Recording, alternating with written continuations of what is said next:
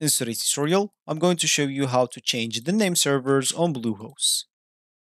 So the first thing that we'd like to do, of course, is just go and open whatever browser you're going to use to follow this tutorial steps with. Here in my case, I'm actually using Brave. But of course, in your case, you can use any other browser could be possibly working for you.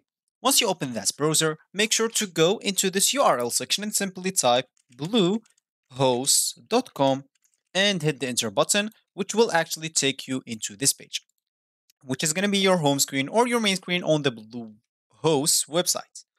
Of course, if you want to log in into your account and if you already have it, simply click as login button at the top right corner.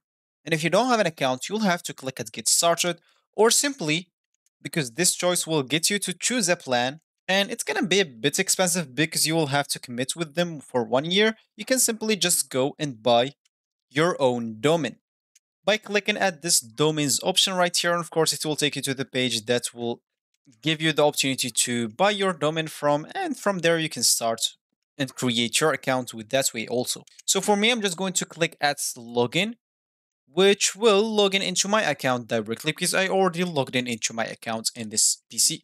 And this is going to be my screen once I logged in into my account.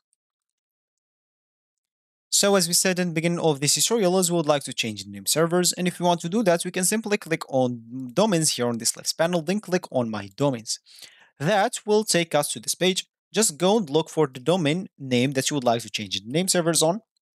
For me, I have just one, so for you, just go and look for the one that you want, then click on this manage.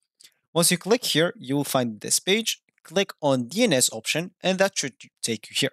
As you can see, you'll find name servers here. So if you want to change them, you can simply click on this edit button. And as you can see, you can select even the type, if it's a Bluehost or custom, choose whatever suits you. And as you can see, if you make any changes, they're gonna warn you about some important things. So make sure to read them. So of course, you can just go and do whatever you want. For me, I don't want to change my name servers, but for you, click at confirm changes. If you want to make them custom or if you want to list Bluehost but change just the name servers, you can do that. When you finish, make sure to save all the options and you'll be good to go. So this will be actually for this tutorial. I hope you like it. Thank you guys for watching and goodbye.